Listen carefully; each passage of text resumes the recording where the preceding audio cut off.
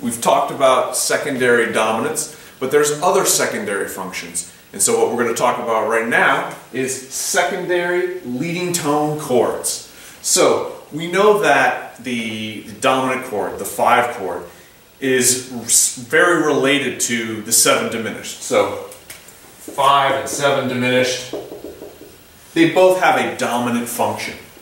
So just like we can have a secondary dominant, we can have a secondary leading tone chord. What that'll mean is there's a couple rules we're going to be aware of. So if the triad to be tonicized is major, okay, so a major triad, so if we're in the key of, let's say, C major, let's say the 4 chord, then you can use 7 diminished, you could use a 7 diminished triad as an option, so 7 diminished of 4. You could use 7 diminished 7 of 4, or 7 half diminished 7 of 4. You actually have 3 options on leading tone, secondary leading tone functions. So let's examine why that would be. So normally, why do we have this distinction? Because then when we go to minor, if it's a minor triad that's going to be tonicized, you're only allowed to use 7 diminished 7 or 7 diminished. So this is referring primarily to like what kind of 7th chord of the leading tone 7th you can use. The triad, the 7 diminished triad is always fair game.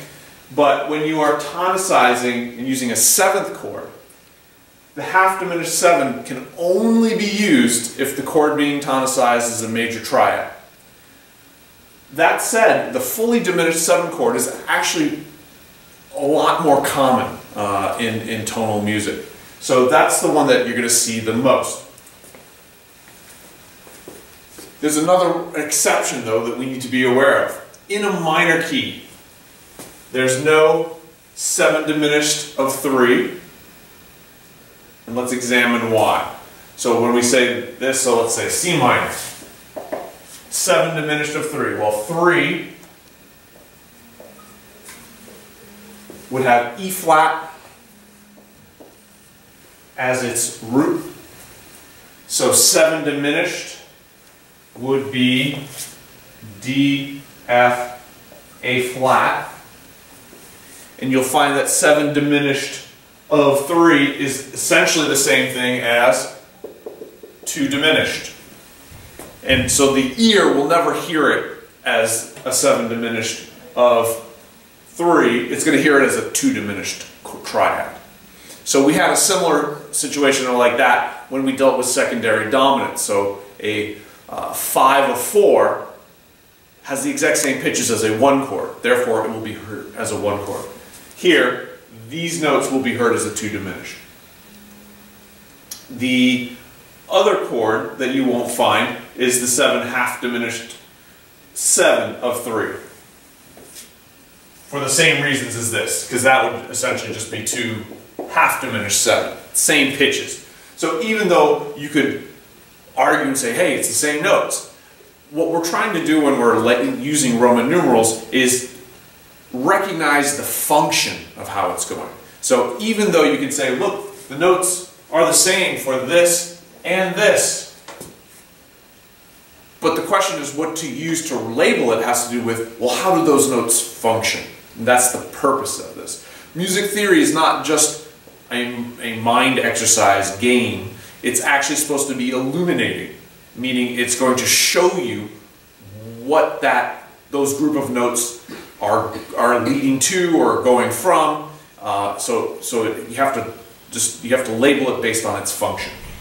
So we have in a minor key no 7 diminished of 3 or no 7 half diminished of 3 because they are essentially 2 chords.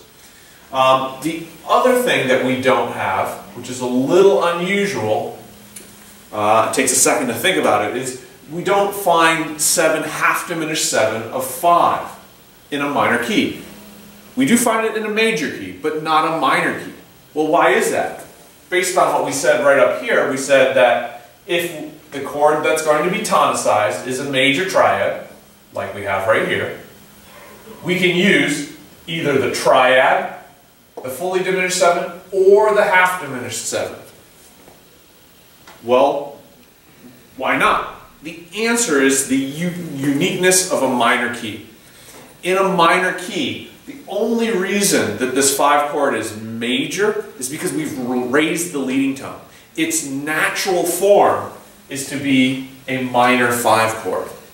And because that's what's natural to a minor key, you would not use a half diminished 7th sonority to be the secondary function of that 5. You would have to use either the triad, which is available for both major and minor, or if you wanted to use a 7th chord, a leading tone 7th chord, it would have to be fully diminished 7. Because naturally in the minor key, you have a naturally occurring minor 5 chord. So we went over this really quickly a second ago, but spelling the secondary leading tone chords, here's the step-by-step process. If you are spelling it, you name the root of the chord to be tonicized. So, if we look at our example, we had C major, 7 diminished of 4. So, name the root of the chord to be tonicized. If this is C major, we're going to say that that root is an F. We then go down a minor second. Down a minor second from F is E.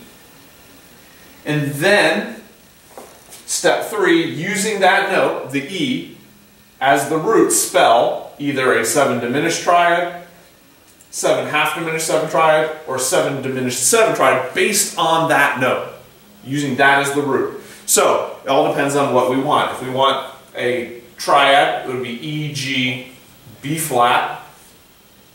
If we wanted it to be half diminished 7, we'd spell the D. And if we wanted fully diminished 7, it would be D flat. And then this we could label as our 7 diminished 7 of 4 in the key of C major. Alright, so that's how you're going to spell your secondary leading tone chords. Now, we're using a very similar step-by-step process for when you're analyzing those chords. So let's say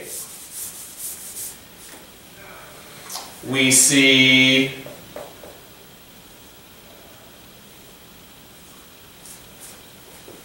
these notes right here, F sharp, A, C, in the key of C major. It's an altered chord because there is no F sharp in our key of C major. So we know it's an altered chord. What do? We ask the question, is the altered chord a diminished triad, a half diminished 7 chord, or a fully diminished 7 chord? In this case, F sharp AC is a diminished triad. Alright? So we then go to step 2. Name the note a minor second above the root of the altered chord. So what's a half step above this F sharp? That would be G. So we now have the G. Would a major or minor triad built on that note be a diatonic triad in our key of C major? So if we built a G major triad, that would be a 5 chord in the key of C major. G minor is not an option, that wouldn't, but it doesn't matter. As long as one of those, either a major or a minor triad, is diatonic in your home key, then you can answer yes, this is a secondary leading tone chord. It would be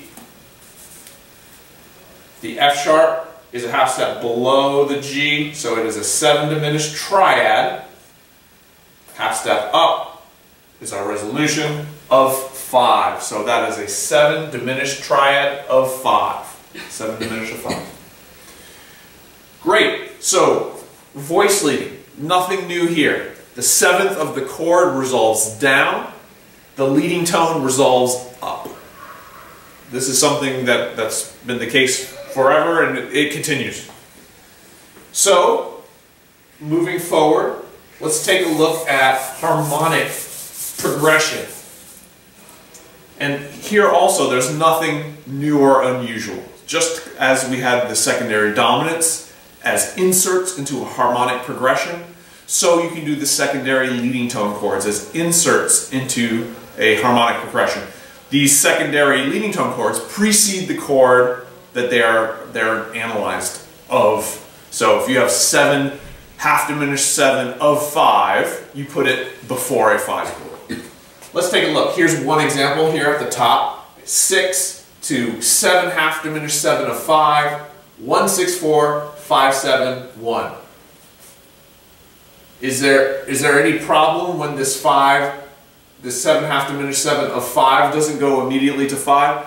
No, because a 1, 6, 4 chord in this context here is functioning as a 5 chord.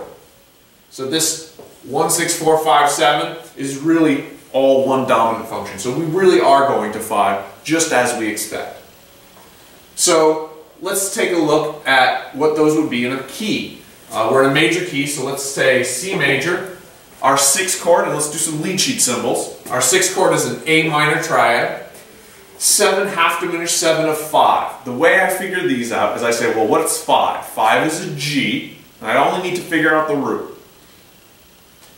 7 half diminished 7 means I need the root of that chord is going to be a half step below the 5.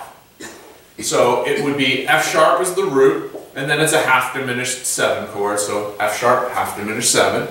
Going to 1, 6, 4, 1 is a C major triad, but we'll have G in the bass, to 5, 7, which would be G7. 1 is our resolution 1 chord.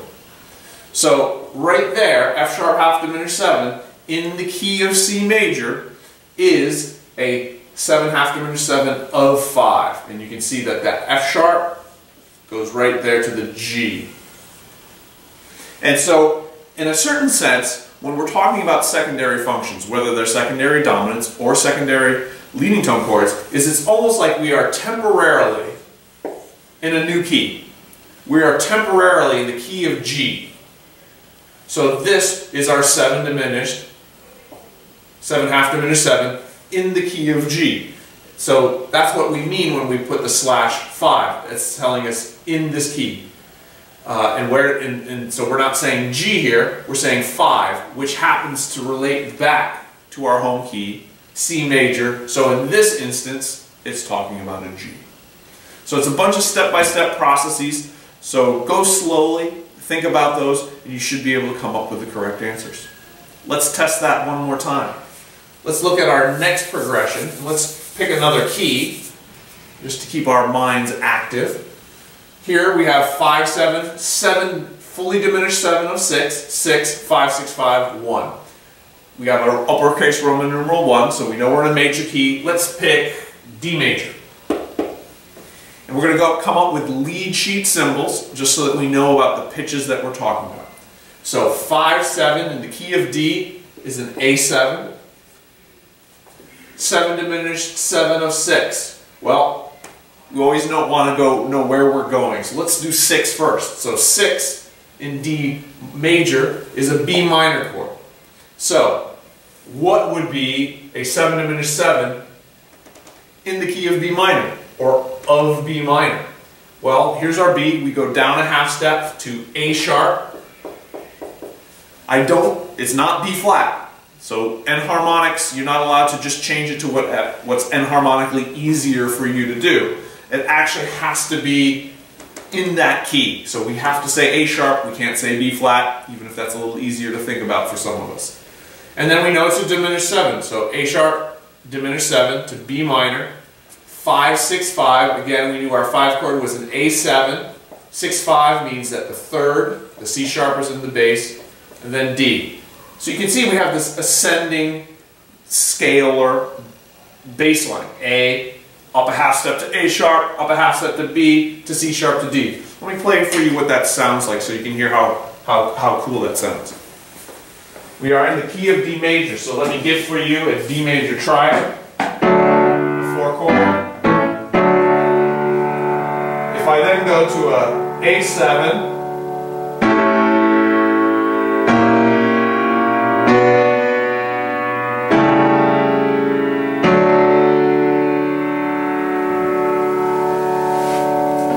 and you can hear how great that A sharp, that secondary function sounds there. That A going up to that fully diminished chord really propels a harmonic progression.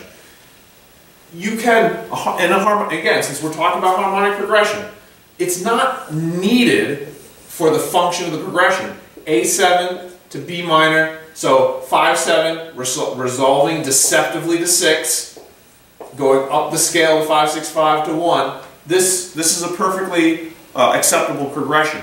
That secondary leading tone chord is not needed for the progression. What does it do? Why is it there? It's there for extra interest. It helps intensify the direction.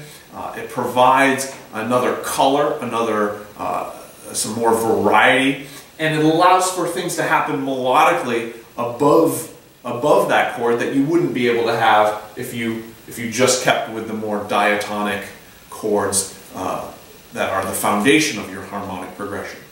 So hopefully you have a whole bunch of new chords to be thinking about and utilizing, and we will talk about other aspects of sequences coming up next. We're going to talk about sequences. We're going to talk about how you can substitute dominant, secondary dominant functions and secondary leading tone functions in a circle of fifth sequence. So make sure you keep up and keep following all the new videos that are going to be coming out.